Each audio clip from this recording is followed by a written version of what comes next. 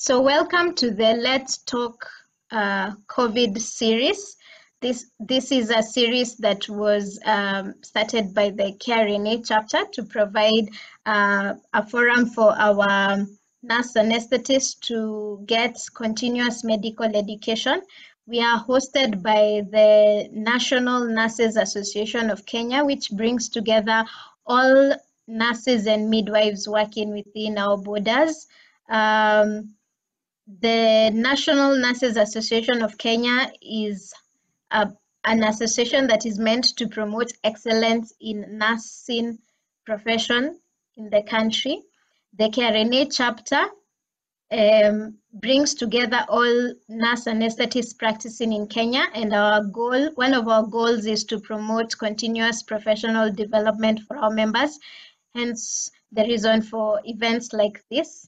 This year, we were meant to host the first Pan-African Nurse Anesthetist Conference. In short, it's PANAC, which was to be held in July, but because of COVID, we have had to postpone it to next year. So I hope you all will take note of our contacts and please follow us for news about this event. We hope to see you all in person in 2021. So this series today is sponsored by Philips, and they will be sharing some of their how to manage ventilation using some of their products, but we will largely focus on clinical management. So get ready to learn. There's a lot to learn today, and use the Q&A box for any questions you might have during the sessions. So this is the 6th episode of this series. The focus for today is oxygen therapy and ventilation for COVID positive patients in the ICU. We have 3 presenters, a powerful female team, and I'm very happy to introduce them. One of them is Chikati Faith, who is a Krna working in AIC Kijabe Hospital. She's actually joining us from her workstation, and I'm not sure whether she's with us live. She was still finishing up some work, so I'm sure she'll be joining us in due course. The second panelist is Kadi Hamisi from MTRH Eldoret. So Kadi, you can wave to the crowd. So that is Miss Hamisi from Eldoret. She's also a Kenya registered nurse anesthetist. And our last panelist is Agnes Hamisi, who is a critical care nurse who works with Philips Limited. She'll also be one of our panelists today. So this powerful team will take us through the presentation, and I'll hand it over to Kadi to start the session for us. So karibuni sana. Please remember, any question you have, use the Q&A box.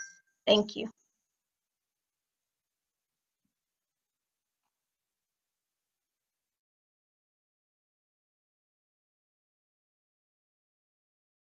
Kadi, please unmute yourself. Okay. Good evening, everyone, and welcome to this day's presentation. We're going to go through the oxygen therapy and ventilation for COVID positive patients in ICU.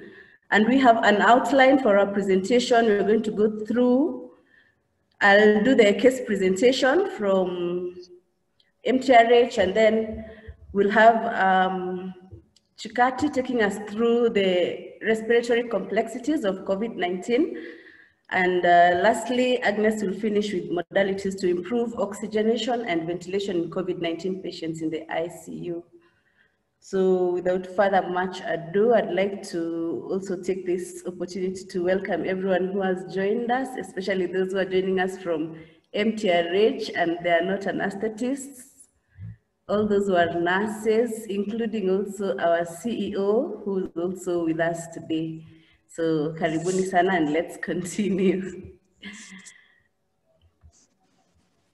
So picture with me this patient who came in to referral as a 36-year-old female. Let's call her Mrs. BMV. She came in with a history of 2 previous scars, and she was in labor at 36 weeks of gestation. And also, she was a patient who has been on follow-up with rheumatic heart disease. At that time, she was complaining of low abdominal pains. She had fever. She had generalized weakness, chest discomfort, and more so, also had shortness of breath that she had experienced for the past 3 days.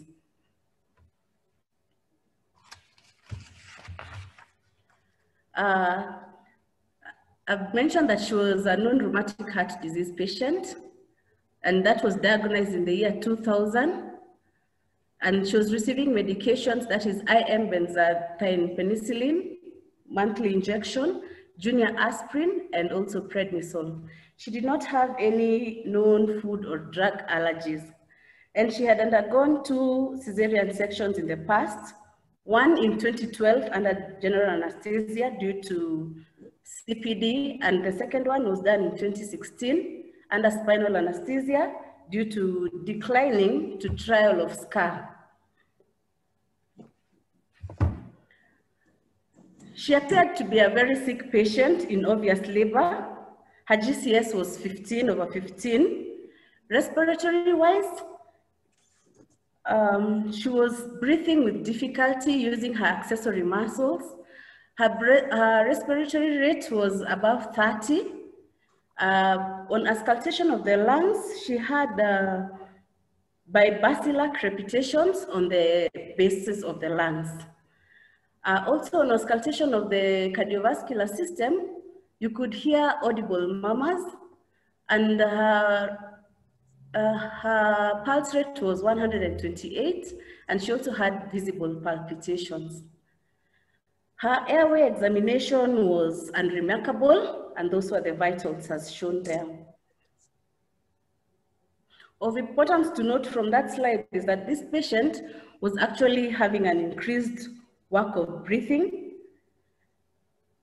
an increased work of breathing. So samples were taken for lab investigations. A full hemogram was done. UECs were also taken, and those were the results as projected. And at that particular time, because of the increased work of breathing and what she had, we also thought about taking COVID-19 samples. And it has also become a routine for patients coming to theater in our facility for them to have COVID-19 tests taken. From the chest X-ray that was done, she was exhibiting opacities on the lower lungs, and that is, she also had pulmonary congestion, and she also had cardiomegaly. The ECG picture, she had T-wave inversions with features of pericarditis.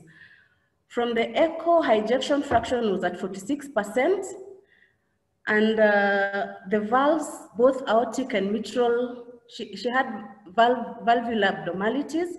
Of important note there, she had mitral stenosis and cardiac dilatation.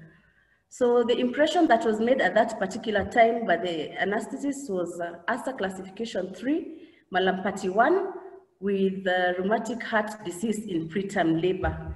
And at this particular time, I'd also want you to tell me in the chat box, if you're still with me, what other diagnosis do you think this patient could be having, other than what the clinician who reviewed this patient saw?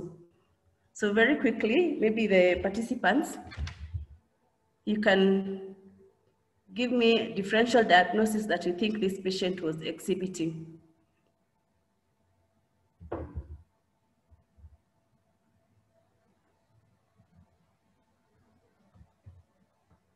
Are we together? Are people there?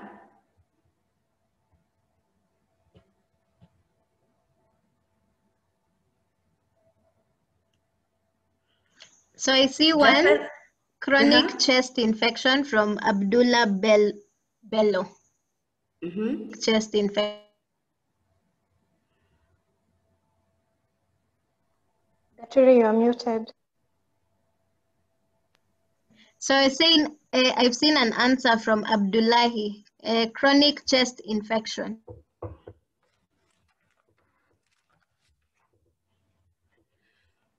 There is another answer also from Jeremiah. From Jafet Asila, and he says possible COVID-19 pneumonia. So other possible differential diagnoses that this patient could be having probably could be in congestive heart failure, could be in an active MI or PE. Sue Anang has said that, congestive cardiac failure or pulmonary emboli. The patient could also be having infective endocarditis, or it could just be a mother who's just in labor. And lastly, COVID-19. Thank you for your responses.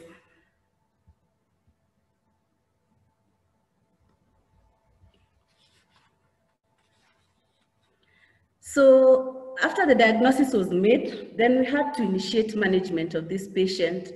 And because she was in obvious respiratory distress, oxygen via face mask was started. A decision to have an emergency cesarean section was also made, considering that this patient was a 2 previous SCAR and she was in active labor. And then we had to decide on the choice of anesthesia to use, comparing maybe spinal versus general anesthesia. And for this patient, just to mention that the kind of anesthesia that was used was epidural, because if you went with spinal, the choice of anesthesia that was used at that particular time was epidural anesthesia, considering that she had an ejection fraction of 46. And also to try and avoid aerosols during anesthesia, for general anesthesia, that one,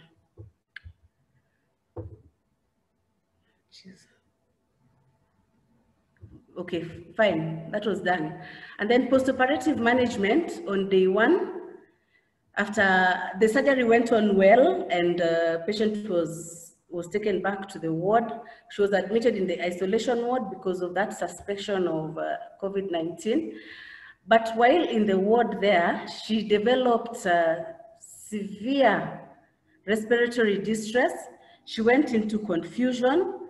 She was very febrile and her hypoxemia was worsening. Despite oxygenation, she was saturating at 80% and below. So at that particular point, internal medicine consult was requested and also the ICU team, and unanimously they made a decision to intubate this patient early.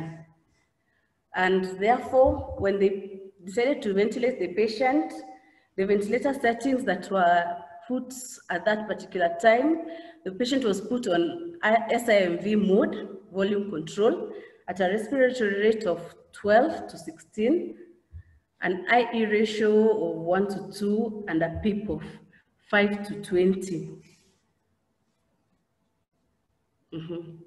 And COVID results were brought back, and they were positive.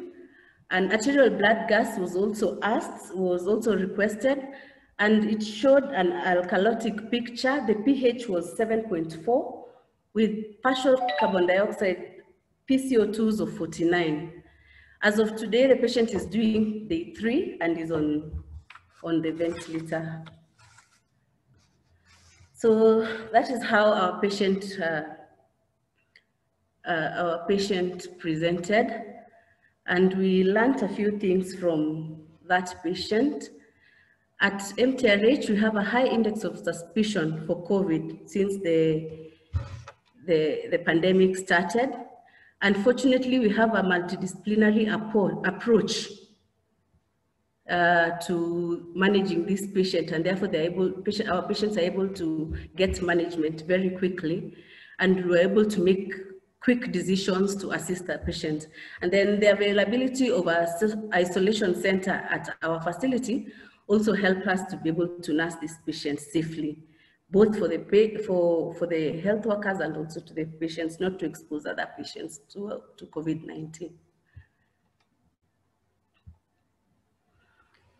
Okay, so that's how our patient presented, and at this particular point, maybe I should just take you through the pathophysiology of COVID-19 just very quickly.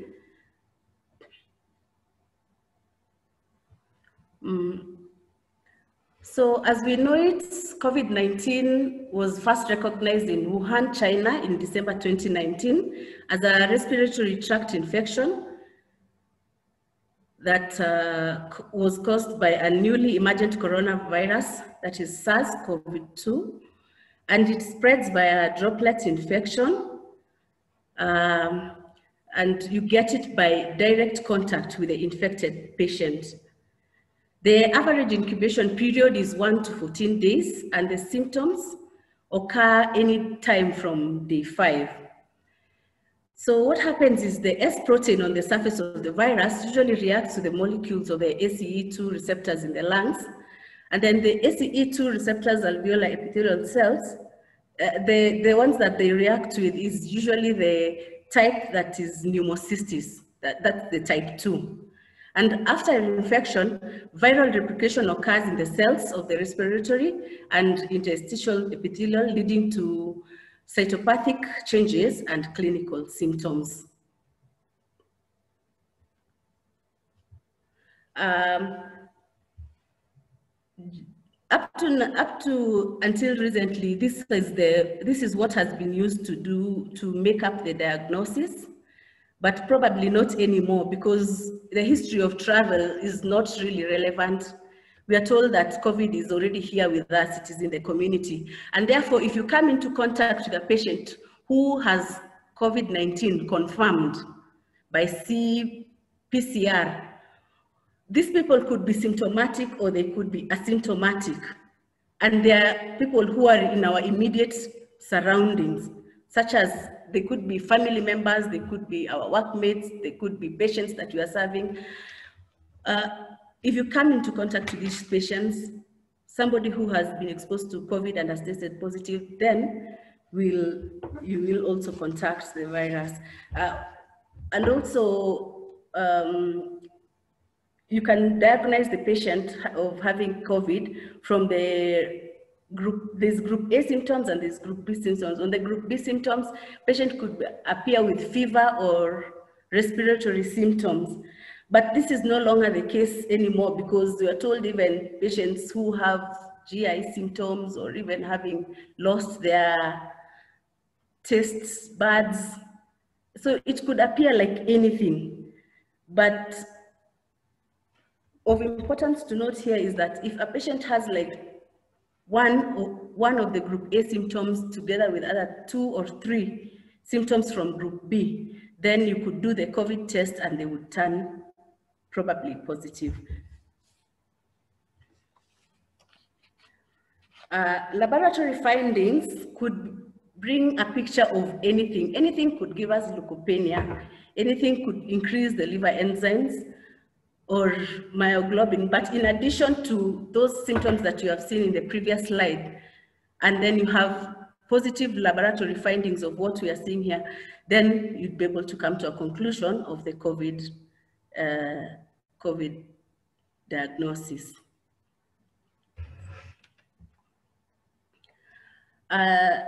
We could also do radiology tests, and the best would be to have a lung ultrasound on the bedside of the patient. If your facility is, if you're capable of doing this, this would be nice. Not everyone can do a CT scan, but then you realize when you do the radiology that the patient will exhibit respiratory changes bilaterally.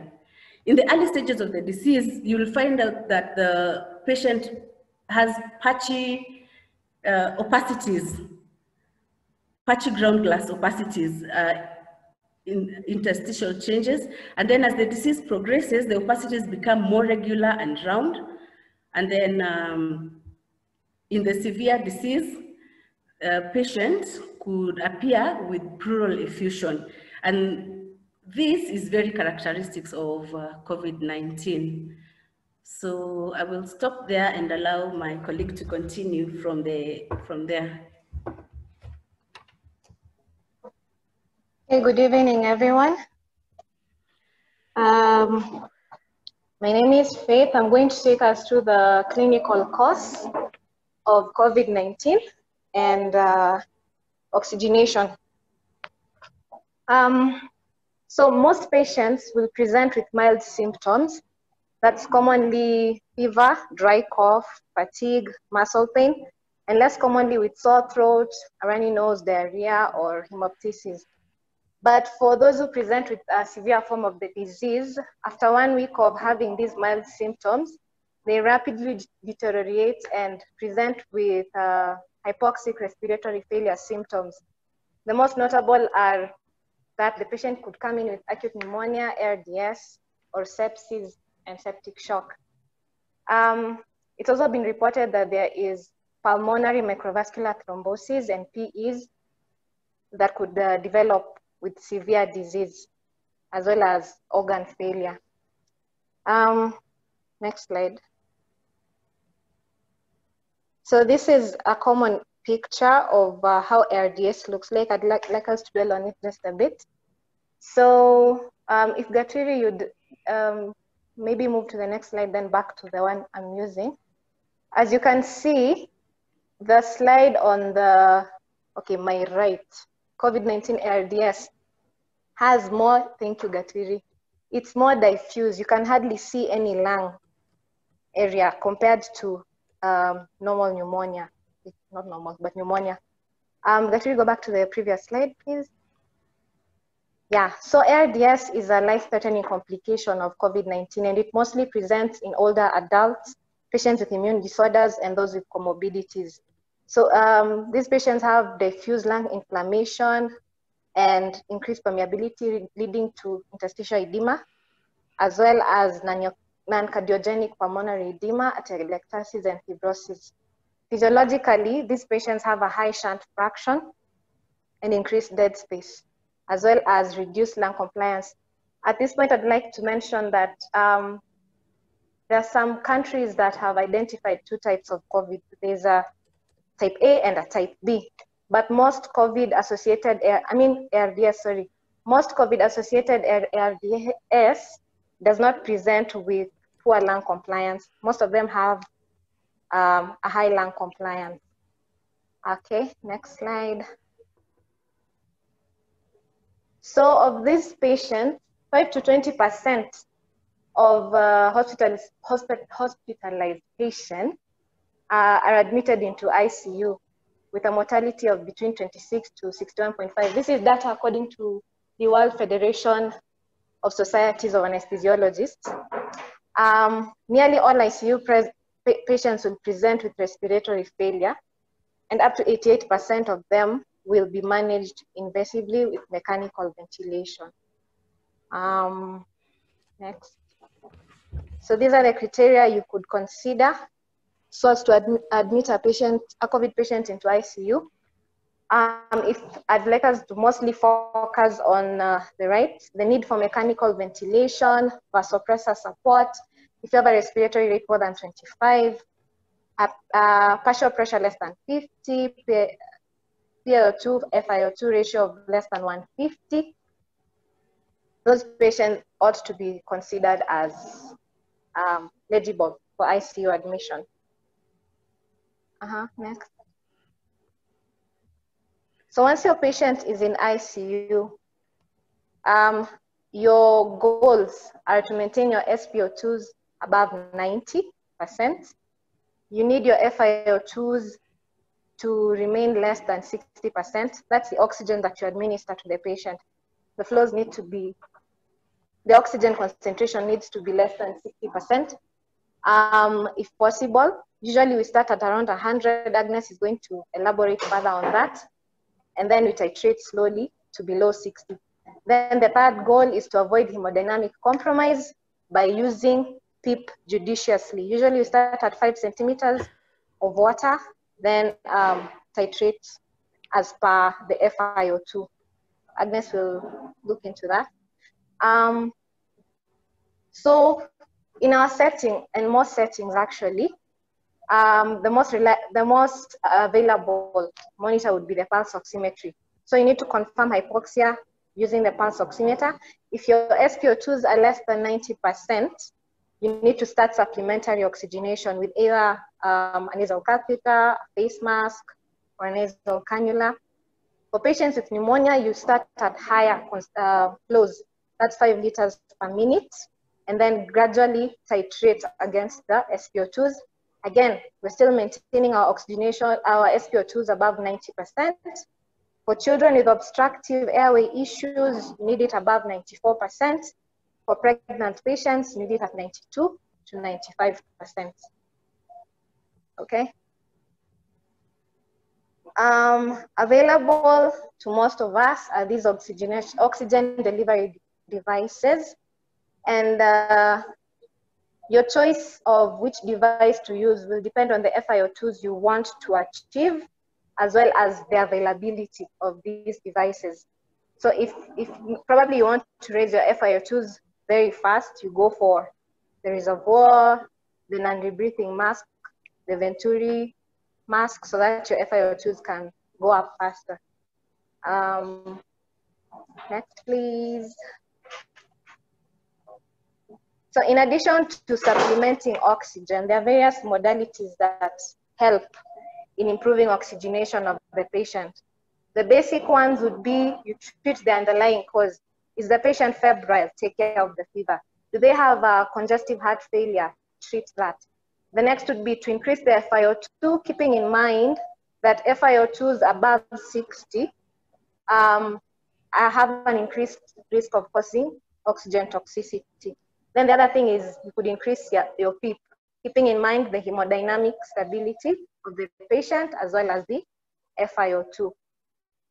The other thing you could do is recruitment maneuvers, whereby you subject the patient, how do I put this, the airway, to pressures of between 35 to 40 for about 30 seconds.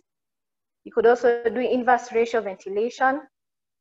So usually, like, we set our IE ratios at 1:2. So you could invert them and give an inspiration for 2 seconds and expiration at 1:2:1.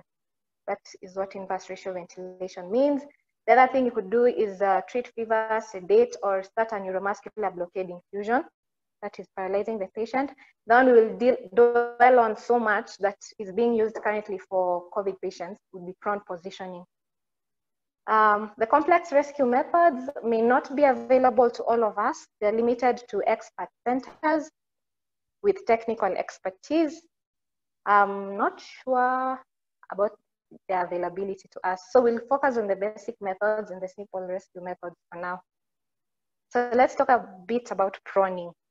For COVID patients, studies have emphasized early consideration of proning the patient. As soon as you discover that your patient has COVID-19, start prone positioning as early as possible, targeting 12 to 16 hours per day. The supine position has been associated with, overinflation of the ventral alveoli, atelectasis of the dorsal alveoli, compression of the alveoli by the diaphragm as it's being pushed up by the abdominal organs. So these patients will have, they'll have even more hypoxia. Next slide. So prone position is preferred because COVID-19 tends to affect the dorsal and peripheral lung. So once you turn the patient prone, blood will be redistributed towards the better ventilated ventral lung unit. So the ventilation in the dorsal areas will also be improved and hypoxia will be resolved. Most of the time, their partial pressures of oxygen go up. And we talked about interstitial edema as a consequence of ARDS. By proning the patient, there's better drainage of secretions and the edema is also resolved. In addition, it does not really require any specialist or additional equipment, just vigilance and a dedicated team to monitor the patient. Next. Indications, as we have mentioned, a confirmed or suspected COVID-19 patient, and if your PaO2, FiO2 ratios are below 150. Your absolute contraindications are if you have an unstable spinal injury, if you have chest injury, altered mental state, if your hemodynamics are compromised, or if there's a need for immediate intubation, look for other modalities. Veer away from prone positioning. Next. So once your patient is prone, you need to monitor them for about 15 minutes. If you are satisfied with your SpO2s as per the goals, that is above 90 or 92 to 96, remain prone. The position needs to be changed every 1 to 2 hours. You can alternate prone position with right lateral, left lateral, and a semi-recumbent position, whereby the patient is propped up 30 to 60 degrees upright. But at the end of the day, you need to make sure that your patient has at least 12 to 16 hours of prone positioning. Okay, next. Some of the adverse effects of prone positioning include accidental removal of the tubes. So an intensivist or an anesthetist or someone who can take charge of the airway needs to be at the head of the bed as we are turning the patient. Then while CPR can be done when the patient is prone, it is rather difficult. The other thing would be facial edema and of note, hemodynamic instability. Then because it's uncomfortable, most patients will require more sedative or paralytic agent. Okay. If your SpO2 is deteriorating, first thing to do, always check your circuit, increase your FiO2 and change position. If the patient is not improving in prone position, consider going back to supine position with the patient propped up at 30 to 60 degrees. Yes. Next.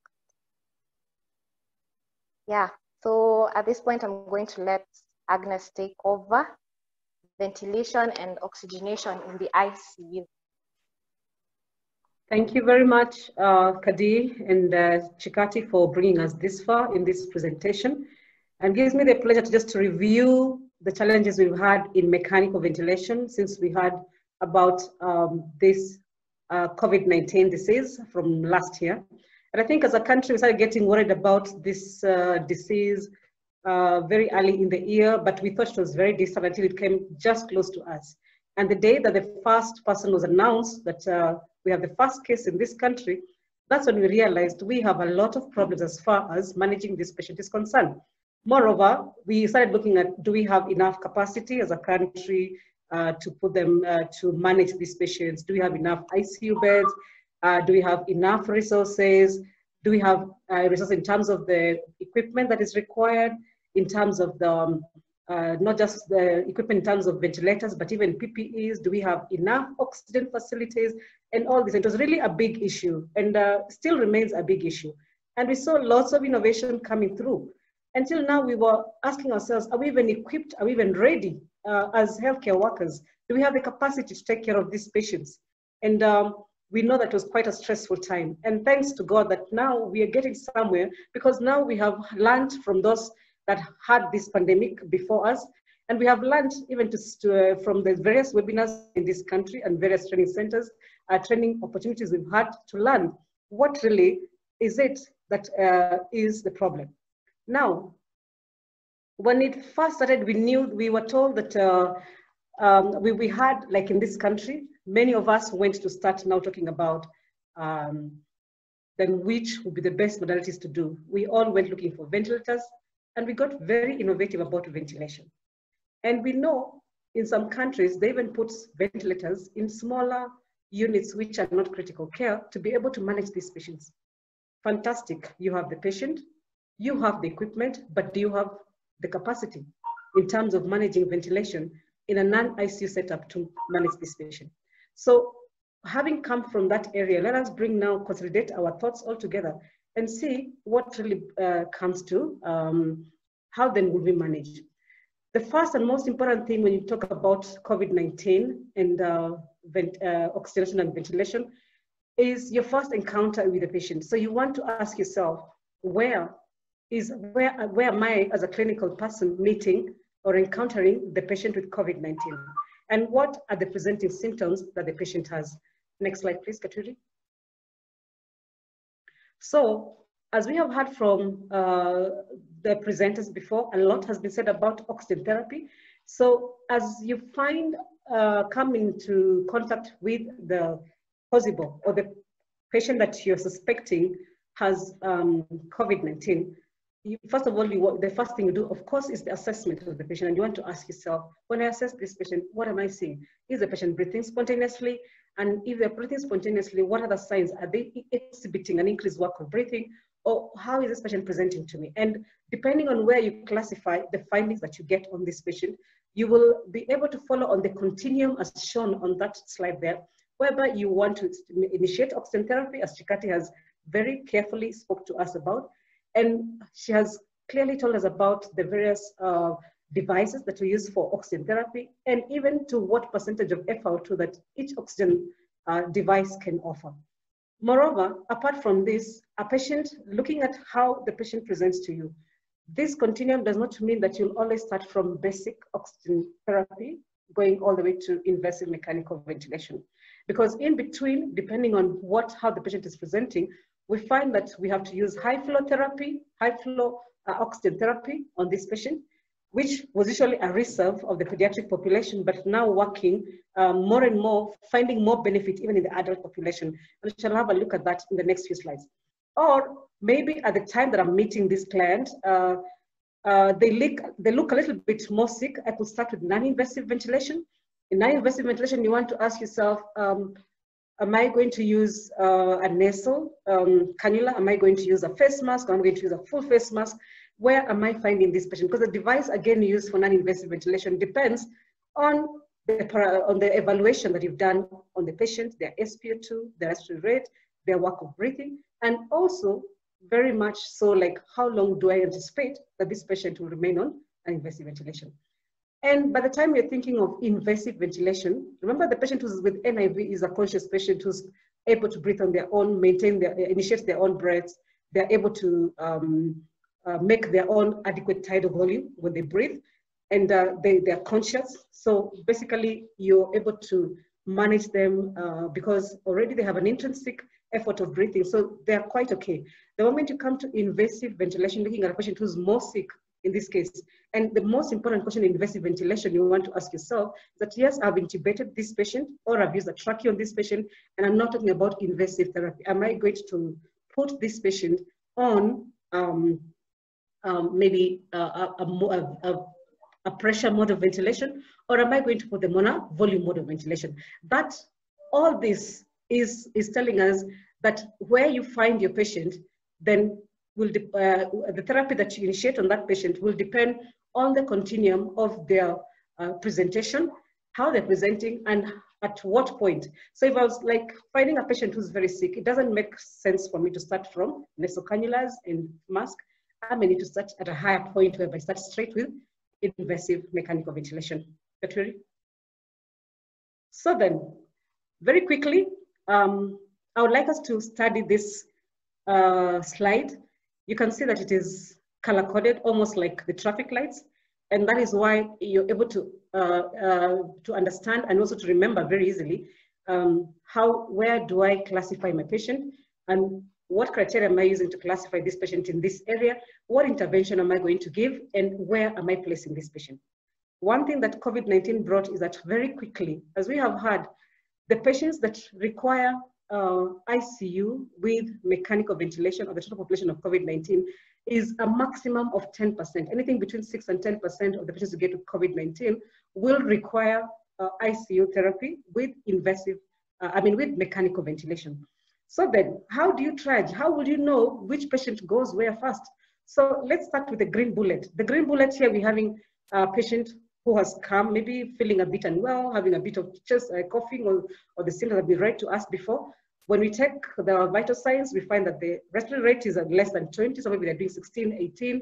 The saturation is about 94%. And basically, this is the patient who is fit for home care. So you send them home with instructions. Observe this, look at this, and if you feel like your breathing is becoming worse, then come back to us and we shall take care of you from that point with very clear instructions. Most of them are very anxious, and what we need to do is reassure them and give them at least what we call health education messages, and very much keep in contact with the healthcare workers, that in case they get sick, then they know when to come to hospital, so that they don't delay coming to hospital so quickly, so much that when they come, they have already deteriorated. So the green button basically tells you the patient is breathing okay, saturating okay, he's good to go home. On the yellow button, this is a patient, of course, with, as you can see, the saturation now has dropped from 94 and it's trending between 90 to 94. It's just in between there. And when you look at the respiratory rate, the patient is having a tachypnea of above 20. But when you commence oxygen therapy with the devices that Faith has spoken to us before, anything to between 10 to 15 liters per minute, they respond very well. So they have no problem. This patient does not need to be in the ICU. So where do we take them? We take them to the general unit, where you hear there are COVID centers, not necessarily a critical care place, but a place where they can be observed. It could be your general med-surg unit, and where we can house this patient for some time as we observe how they're responding to therapy and how they're coming round even from the disease process. Now, the orange button, we can see that something is happening here. Again, still we have our saturations below 94. At this point, you find that most of them are doing a range of about 85 to 90 of SpO2. RR, of course, is above 20. And we say 20 here, of course, it's a bit much higher than that, anything above 20. This category of the patients, we tried them in the orange button there, are patients who we commenced oxygen therapy at 10 to 15 liters, but they're not responding very well to that therapy. So they require a higher intensity of management. So in this case, instead of putting them in the med-surg unit, we'll put them in a slightly like a step down unit to the ICU, maybe like something close to a HDU or an acute care area. And in the acute care area, still, even in this place, they will be taken care of by people who are not critical care, meaning not critical care nurses, not critical doctors, not intensivists, because this category of specialists are busy with the ICU, and the ICU probably is full. So this patient is sick, but is responding to CPAP therapy. And CPAP therapy can be used either with a nasal prong, as we know, or with the mask, oxygen or a nasal mask, or a full face mask, so long as the patient is comfortable, depending on how well they tolerate the device that they use. So then, what are we saying here? Patient is sick, did not respond to the earlier interventions of 10 to 15 liters of oxygen by a normal device. So then we're thinking, let's commence CPAP. At least at 10 centimeters of water of CPAP, we can observe how they are doing. Now, let me just stop there a little bit and talk a bit about CPAP, in that when we heard about CPAP with non-invasive ventilation, we found that in the earlier communication that was coming through to us as healthcare workers worldwide about non-invasive therapy is that, oh, when a patient is having COVID-19, please do not put them on non-invasive therapy. Why? Because they will die. But why were they dying? And if they were dying, how was that statistic evaluated? What were you comparing this patients, category of patients to? Are you comparing them with the patients who are in the critical care unit, or what category, what are you saying? So then studies that are coming over and over are now actually saying that we should not deny a chance to a patient who can do well with non-invasive therapy by jumping straight to invasive mechanical ventilation simply because they have COVID.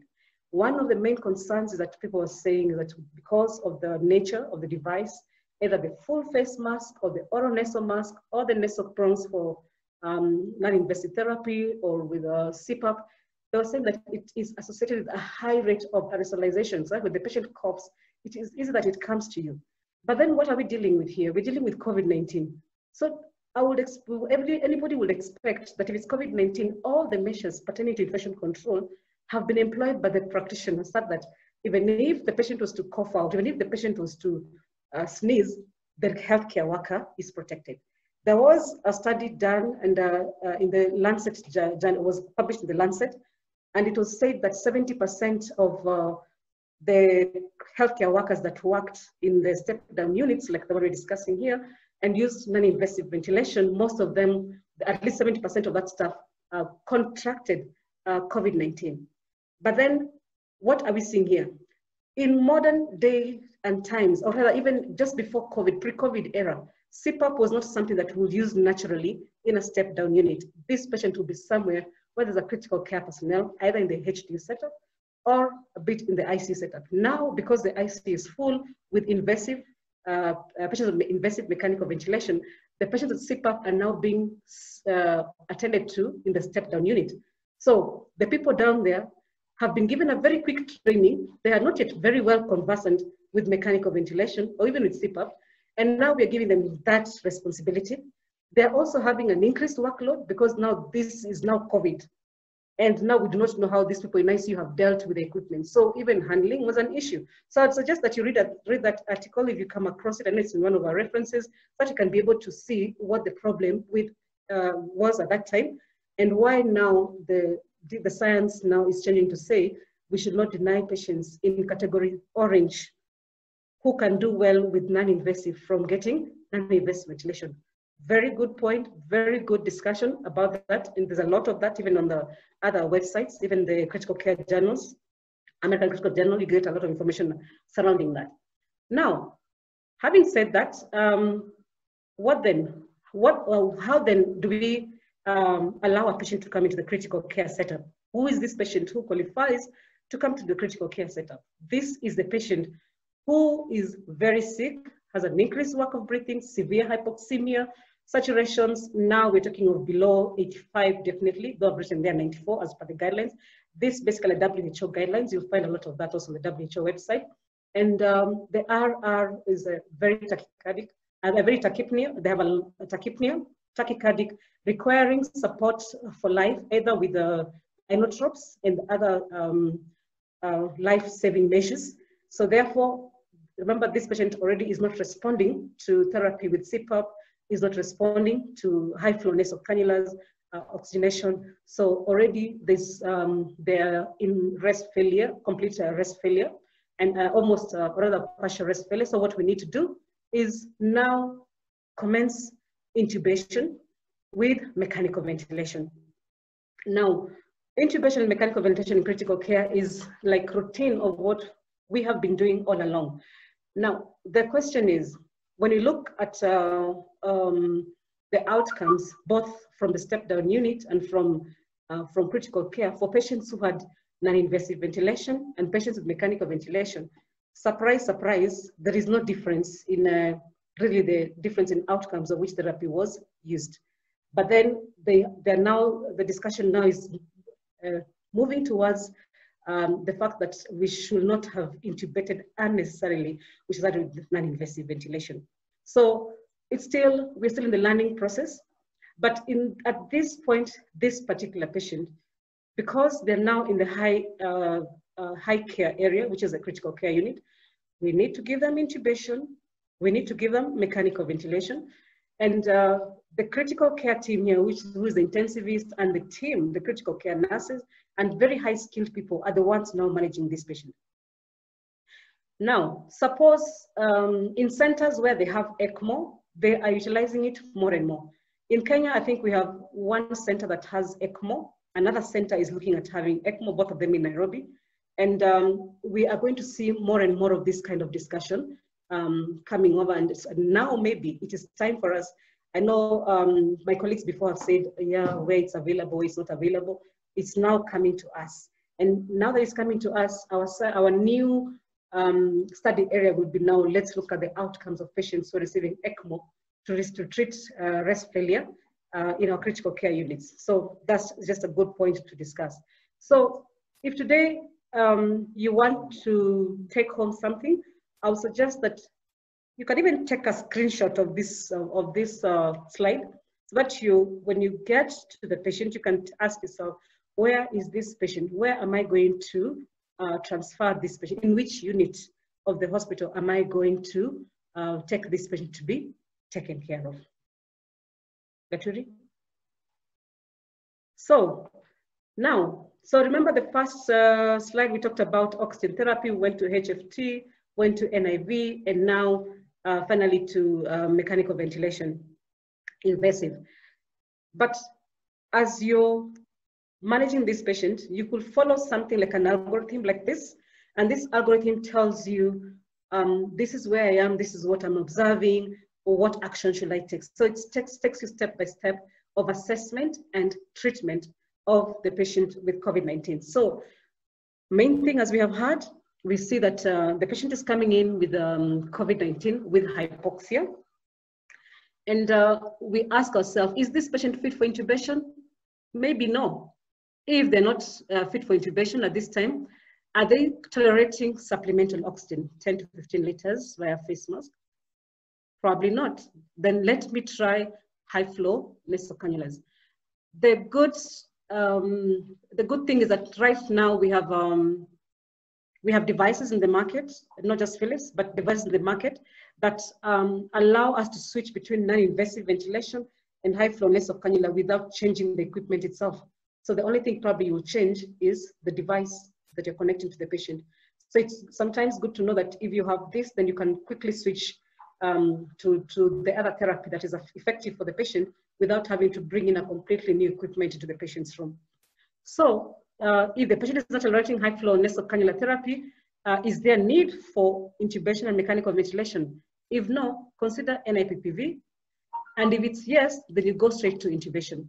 This is all about elimination. It's about initiating the care when you most need it without further delay. That is key. It's very important. When whatever treatment you're giving to the patient, whether it is NIV, whether it is high flow therapy, what you need to ask yourself is within an hour, 1.5 hours, what is my patient's response? Are they responding to the care that I'm giving, or are they getting worse? So if you assess and you feel your patient is not getting any better in terms of my SpO2 is not improving, in terms of my RR for the patient is not improving, or in terms of the fact that maybe the EtCO2 is increasing, although we know that with this kind of patients, hypoxia is real, and that's one. So you ask yourself, these are the parameters that I'm having. I have given this therapy for the last 1 hour, for the last 1.5 hours. Is my patient getting better or not? If they're not, do not hesitate to go up.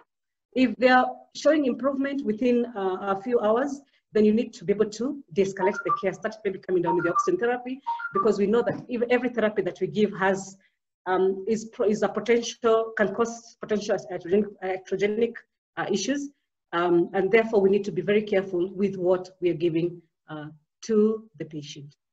All right, so next slide, Gaturi, please. So what are the main things that we need to remember from this discussion? Number one is that the WHO guidelines for the management of breast failure in COVID-19 use with it highly recommends actually that we use CPAP and NIV for those patients who do not necessarily require invasive mechanical ventilation. And they put a disclaimer there.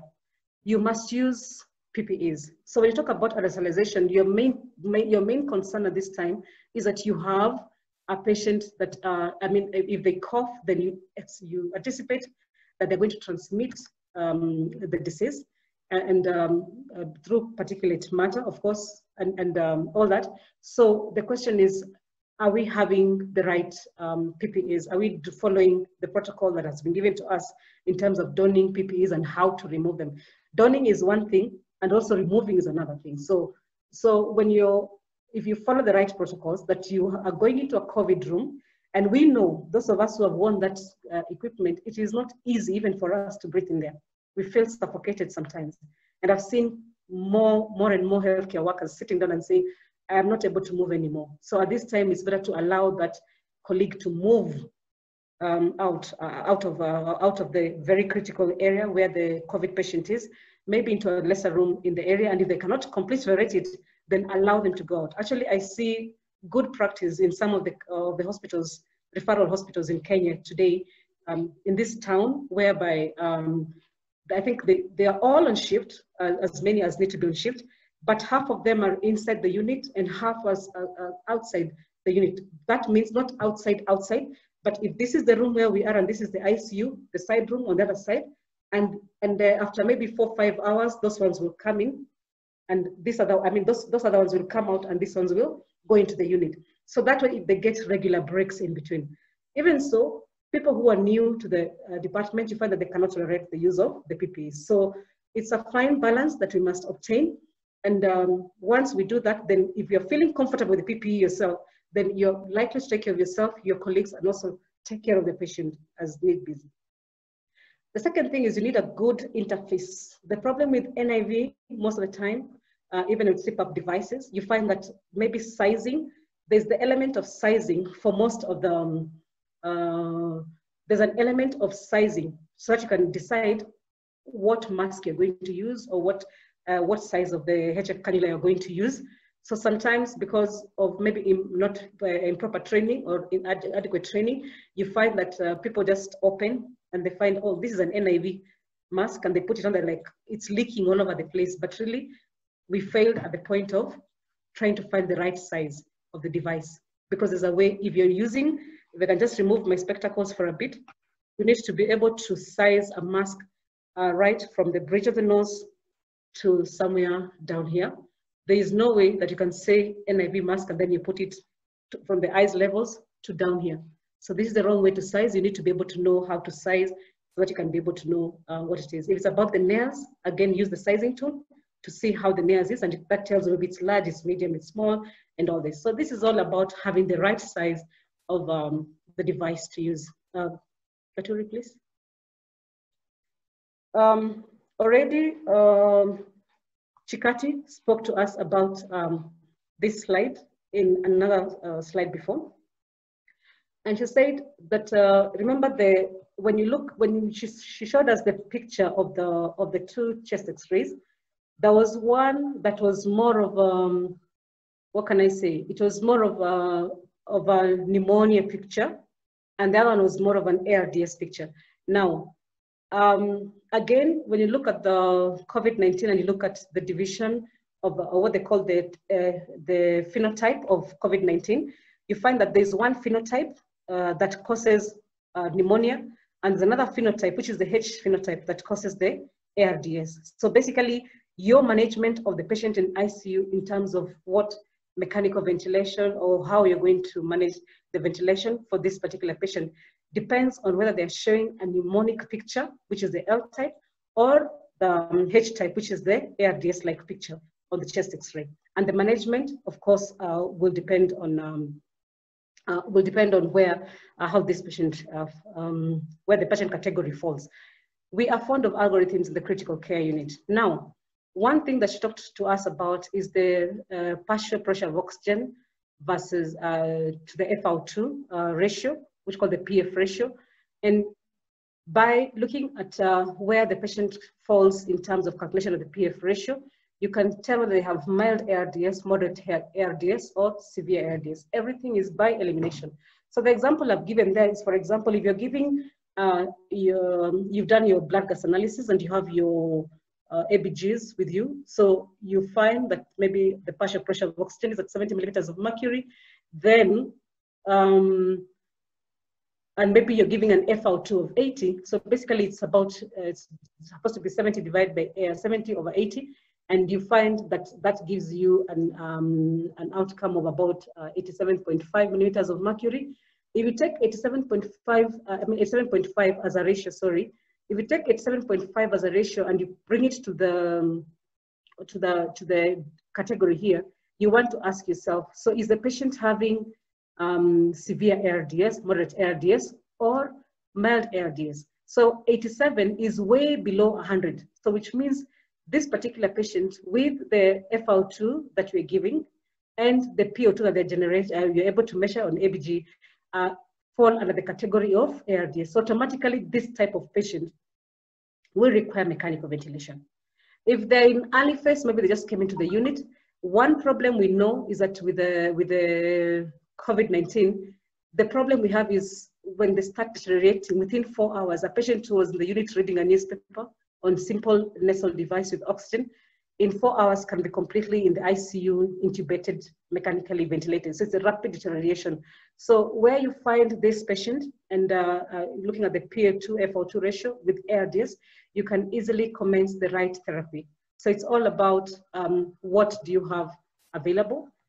Preferably, most of the units like now where we are, like in as a country, we are not where we were, where we didn't have lots of these things available. Yes, I do appreciate that we do not have ABGs in each and every unit, but I also want to appreciate the increase in the last few years, especially through the MES project. I want to appreciate that really now we have an access to a blood gas analyzing machine and be able to do some of these things. Next slide, please. So then, this is now showing us the continuum again of the oxygen devices. This has been spoken to us. We'll start with the high flow oxygen therapy on the extreme left side. And you can see, basically, we have just the nasal cannula there. The patient is quite comfortable higher up there, looking like they're breathing at ease, and it's connected to a device that can give high flow oxygen therapy. Preferably also, you can see that we have the patient on CPAP can be on CPAP either with a mask or with a full face mask or an oronasal cannula, oronasal mask. And then the other one is some of us have heard about the helmet and have used the helmet in terms of oxygen therapy. So what we see here basically is that we have you could either use a full helmet and give the oxygen therapy, but this device, which is called a full face mask, also on the extreme right, is able to give you the same thing. Okay, Katuri. All right, so the key considerations basically is what we've talked about. You must adhere to the PPEs and then assess if it's high flow therapy. Then we know that we commence usually at between 40 to 60 liters of liters per minute of oxygen flow, and we're able to manage that patient. Next slide, please, is about the CPAP. Again, don't delay care. If the patient is not doing very well on HFFT, give them to CPAP. And then to, next slide, to the invasive ventilation. So hallmark, as I said, is look at what is your PA-FO2 ratio. You'll be able to understand where to put the patient. Next slide. So yes, this is what we have been waiting for invasive mechanical ventilation. And just very briefly, we know when the patient is coming to us, we need to be able to, as I said, first of all, yes, we're going to commence mechanical ventilation and invest intubation and mechanical ventilation. But what are the targets? The targets basically is to maintain an SpO2 of between 90 to 94 and above if possible. Maintain a PO2 of 60 millimeters of mercury. Maintain a PCO2 of 7.3 and FO2 of at least below 0.4. So basically, that is the target. And to do that, choose a mode that you're most comfortable with. Nobody puts a gun to say start with this mode. If you start an FO, usually we start an FO2 of 1.0, but we quickly bring it down depending on the SpO2 and the SpO2 and how the patient is breathing. And tidal volume normally is 8 to 10 mils per kg, but where we have ARDS and even in COVID, we start at 6 mils per kg body weight. Next slide, please. All right. So utilize PEEP, but of course with caution.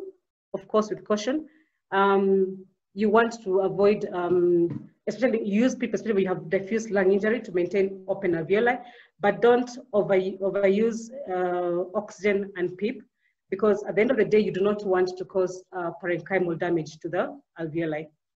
Slide. All right, and always ensure that your peak pressure, plateau pressure. Ensure your pressures remain at least below 30. In ARDS, and especially in COVID, we're using as low as 28 centimeters of water. Next slide. All right, so any other care that refers to mechanical ventilation, any other care, that means everything pertaining to care of the patient with mechanical ventilation, we must be able to utilize. So it doesn't mean that this is COVID now, this is the much that we can do. We've only highlighted what is important for COVID, but every other care, nutrition, humidification, alarms, and everything continues as per the normal. Katuri? Okay, and of course, all the other care, of course, this one talks about sedation. Use sedation judiciously with paralysis, with or without paralysis, depending on what your presenting factor is. Avoid steroidal and non-steroidal anti-inflammatory drugs as much as possible. And if you have a problem, all inhaled medications, that is bronchodilator, should preferably be given by meter dose if the patient is doing it by themselves. If not, we have enough gadgets in the ICU to be able to give the same things as well. So basically, this is what we had for you. Just very quickly and very, just to show you the COVID response, is that we talked about ventilation. I don't know that you can see I'm holding something here. This in itself is a ventilator that we have.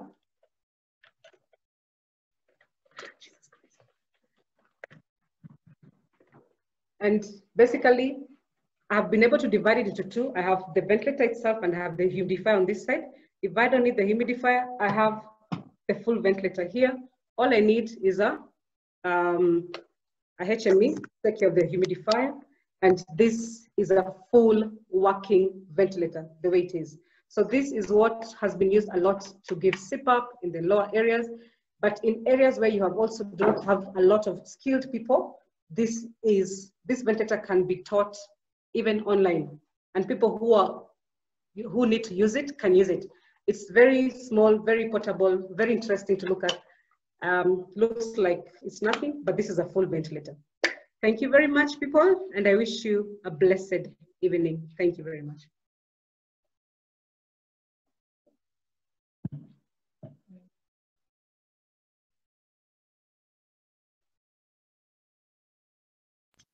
Thank you very much to all the presenters. I want to, I know we've gone beyond the time that we had agreed, but I think we can take a few minutes to go through a few questions. For the Kenyan nurses who are with us on this platform, please take note of the CPD code there and use it to update your CPD points online. And please note that the code expires on the 13th of this month. If you need a certificate, if you've made it to this section, please send us an email with your name to info@carena.org, or you can please send me an email and then you can follow up on WhatsApp. But please send the email first. So we'll go straight to some of the questions. Somebody asked, what is the rationale of using CPAP with no humidification? So my panelists who would want to answer that question. So for everyone, please, the participants, if you continue to receive your questions, please put them on the chat. Thank you. Sorry, I disappeared for a minute. So, but I'm back.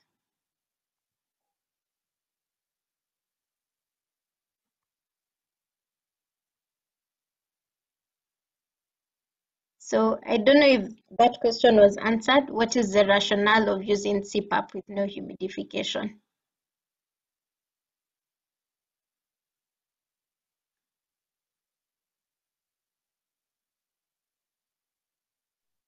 Sorry, Gaturi, kindly come again with your question. What's the rationale of? Using CPAP with no humidification. Okay, now remember the use of humidification, purposely mechanical ventilation, is usually because we have bypassed the normal anatomical features in terms of, like if I'm breathing in right now, the ciliary bodies, all this. So basically, as I get the air gets in, it's be able to do the filtration of what does the particulate that needs to come out, and also my normal anatomical features are able to make the air more moist. So by the time you're going to NIV, the patient is already breathing spontaneously. The anatomical features are intact. They do not require, usually most of them do not require humidification, but it is not contraindicated. You can utilize it. And most of the ventilators have got a vent setting of how much humidification you want to give, even with CPAP. So you can still use it, but usually in normal E-cells, the patient is intact, that is just sufficient to go like that without humidification. Okay, thank you. So I think we'll take one last question, how to go about referring a COVID-19 patient from one facility to another. who is in respiratory distress, and SpO2 is below 80. I do not know if anyone is familiar with our referral procedures, especially in Kenya.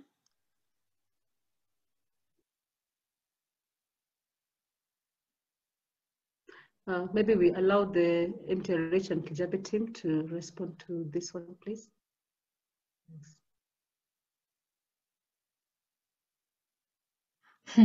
And it's okay to say we don't know. So maybe we can research on that, look at what policies are out there from Ministry of Health, and maybe we can send the answer to this question once we have that written feedback.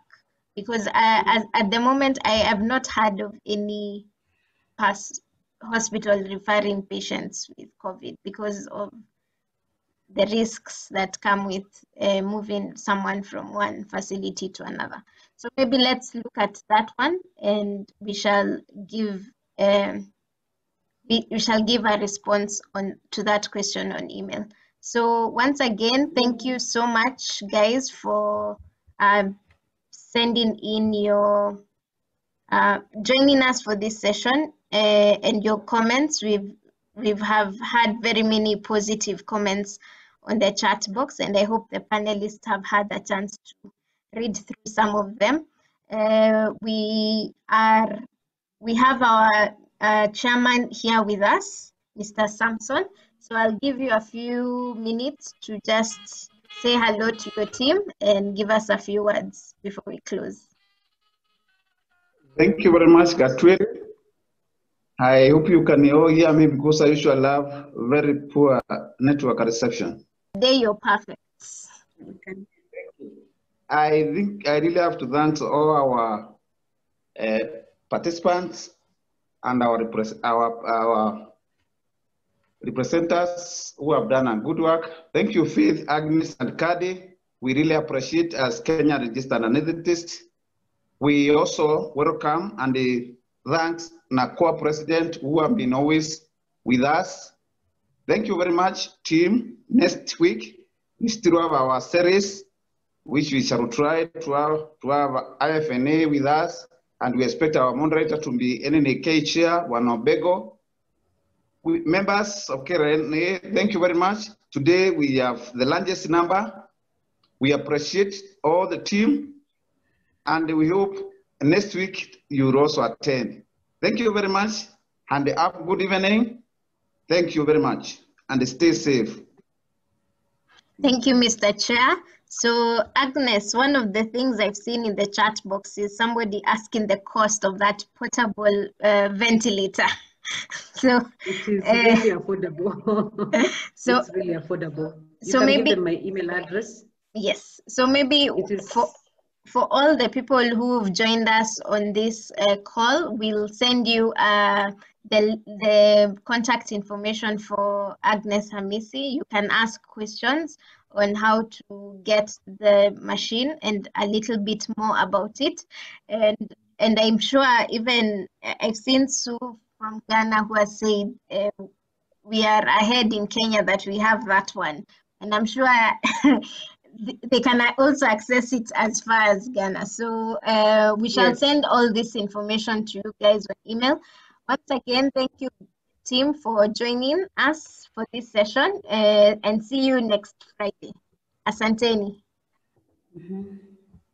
Thank you very much. Thank you very Bye. much. Time Bye-bye. Thanks.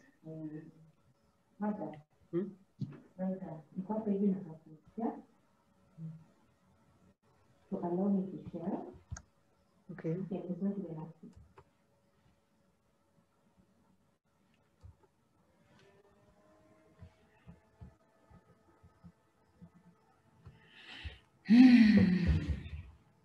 Fresh.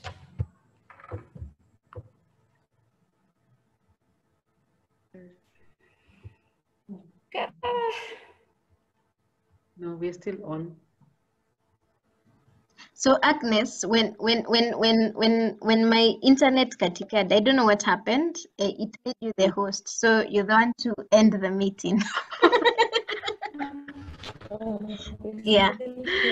Very strange. Okay. Yeah. So can we meet on our group? Yes, yes. Oh, sawa. Yes, we can meet. Okay. Thank you, guys. Thank Thanks. you. Thank you. Bye.